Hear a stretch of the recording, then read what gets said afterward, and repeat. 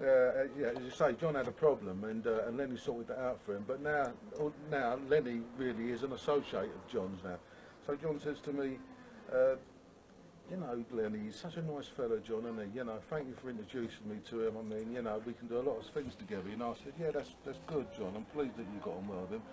But let me remind you something, John, and you must remember this because it's very important. Lenny is a very nice man, you know, great company, and he's great to be around. But don't ever try and have him, John. Don't ever try and have him over, because you'll know.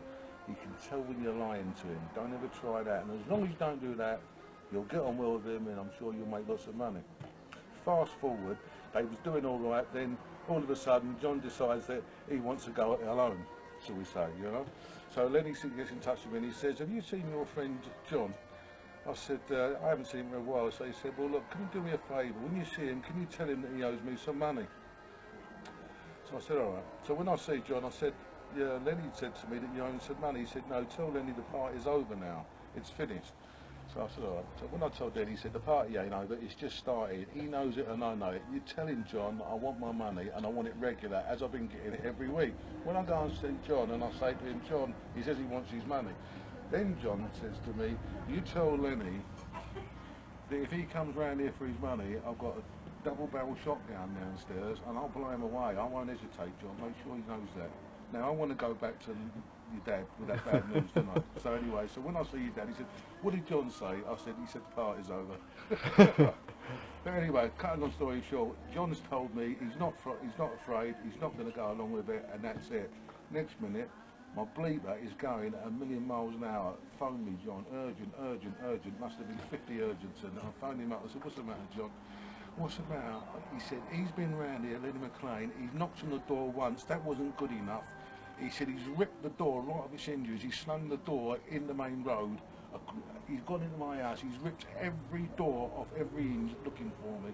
He's absolutely smashed my house to smithereens. He said, when he would have left, he said, I'll be back. The thing that I'm trying to say is, I warned John when I first introduced him to Lenny, don't ever try it, John, because you will see another side of Lenny.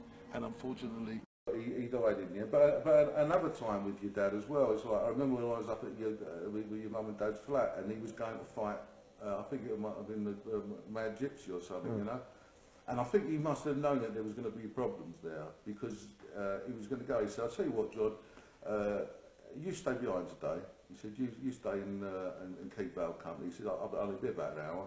He said, no, he wants some Chinese. He said, I can pick some up on the way home, you know. And I went, and if this is someone who's going to go down and have a tear up. It didn't faze him or affect him. It never fazed him. All he was worried about is now, Val, did you say you wanted prawn curry or do you want a chicken chow mein? It's like unbelievable, but that's the way he was. He had no fear. He had so much confidence in his own ability.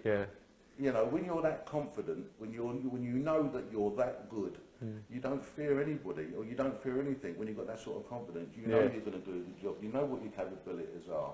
You know, and as I said to you before, in a street fight, you know, he was the most confident person in the world. He didn't care how many people there was. No. He didn't worry how many, if they was mob-handed. He didn't matter to him how big they was. He didn't make no difference.